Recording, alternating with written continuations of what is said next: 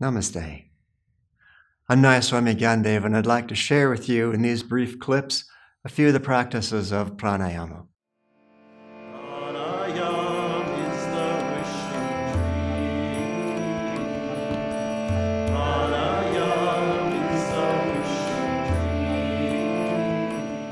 Pranayama means energy control, not just breath control. And when you can control your energy, you can begin to uplift your mood, you can calm your emotions, you can improve your concentration, you can work with health challenges such as anxiety, depression, insomnia, and above all, you can deepen your meditations.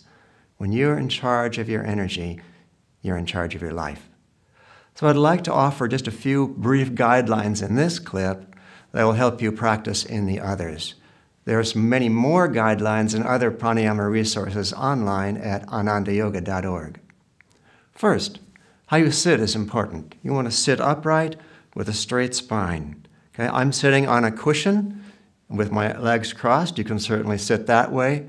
Or you can sit on a meditation bench, which is a very comfortable way to sit with a straight spine. You may prefer to sit on a chair, and that's perfectly fine as well. You want to sit with a straight spine with your palms up, a junction of thighs and abdomen, body relaxed. There's also a position for the eyes. Generally, you practice with your eyes closed and slightly upturned. Think of it as if you have your hand out in front, you're gazing at your thumbnail with your thumbnail at eye level, and just move the hand up a little bit, maybe one fist length. That will be the position of your eyes behind the closed eyelids. You'll want to breathe freely, breathe naturally, keeping your abdomen relaxed, so the belly should expand as you inhale, relax back in as you exhale. The chest may expand and relax a little bit also, but not nearly so much unless you're taking very full breaths. And unless the instructions say otherwise, please breathe through the nose at all times. If you practice properly, without strain, your inhalations, your exhalations, your retentions will all lengthen naturally. You don't have to force it. In fact, you don't want to force it.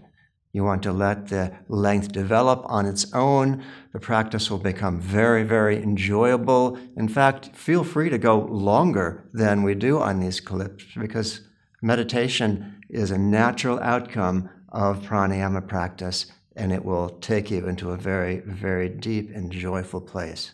So join us in our next clip, which is on breathing technique for more energy and less tension. Joy to you.